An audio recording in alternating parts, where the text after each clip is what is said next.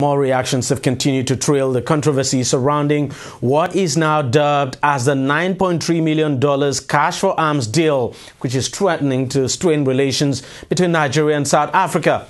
South African authorities had impounded $9.3 million in cash, which was stocked on a private plane from Nigeria, saying the huge amount could be a product of money laundering. Two Nigerians and an Israeli national accompanying the money were later detained, but the Nigerian government has since claimed ownership of the money, saying it was to be used for arms purchase to fight Boko Haram. Both sides are still sparring over the money, and back here in Nigeria, the issue is generating a lot of debate. Take a listen to what two lawyers on our current News and Current Affairs program, DG 360, said when I asked for their take on the issue. When a country that is espousing the reasonableness of cashless economy is now carrying cash, 9.3 is a lot of money. It is. To South Africa to say that it wants to buy arms, why would there be a suspicion that that money is a subject of money laundering? And so what the South Africans did basically is that they followed their own rule of law. There was suspicion, they went to court to obtain an order.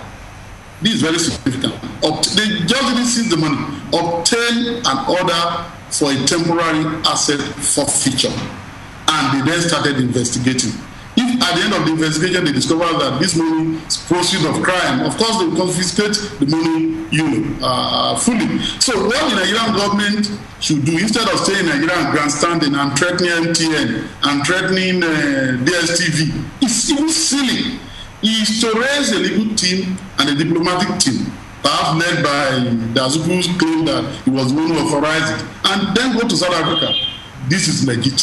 This is properly done and all that. Yes, in our country, or the international law, is plausible or reasonable to carry tons of cash on your head to say that you want to go and do transaction in another foreign country. Go there and explain this to South Africans. Exactly. And South Africans will listen. I've listened to arguments from those in government that yes, if you are frustrated from buying arms, through the legal market, you can buy through the black market. But nobody is saying don't buy through the black market. But the mode of buying arms through the black market is another thing altogether. So for me, basically, the $9.3 million, I think somebody was trying to launder money for somebody, and it's a deal that went bad, and that's why it is impossible for us now to raise a legal team or raise a diplomatic team to go face South Africa. And so it's the best we could do here is to make noise and grandstand and say all sorts. Even the South African ambassador to Nigeria, as at yesterday, said he had not even been invited by the Nigerian government over this issue, and that's quite surprising because you would expect that the government would have summoned. Exactly. So he said, as at yesterday, said that he's not been invited. So which means that government is not even ready to sit down to begin explaining its own angle in the matter.